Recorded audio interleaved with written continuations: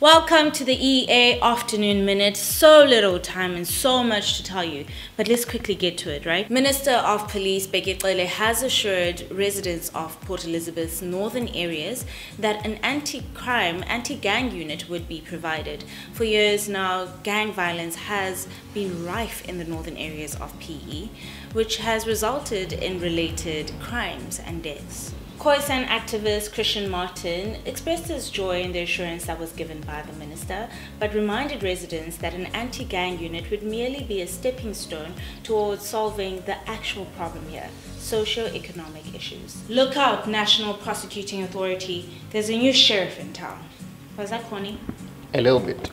Adv Shamila Batohi was named National Director of Public Prosecutions yesterday.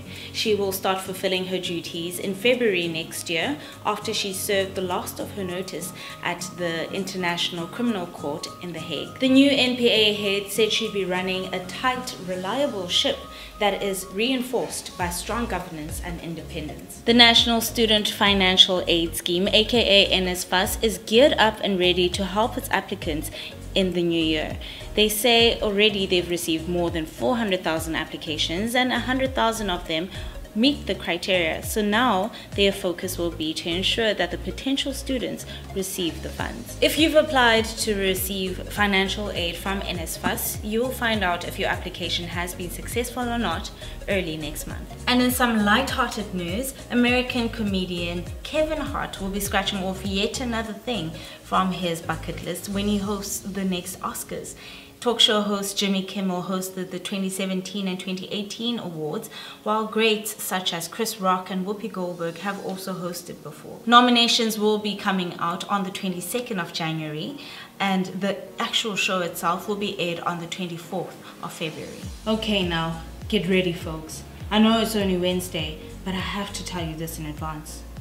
This weekend is going to be jam-packed with sporting action. The Bucks will be facing England on Saturday. The Proteas will head down under to face Australia in an ODI series that begins on Sunday. Liverpool and Arsenal go head-to-head in the Premier League on Saturday. And while spirits are high, speed will be high too in the Malaysian Grand Prix on Sunday. So be on your mark. Yo, don't you want to step a little bit back? No. Yo, that's intense, bro. Oh, that's better. And that's all we have for you today, folks, but join us again next time for some more news. By now, I'm sure you know what to do. Spread the word.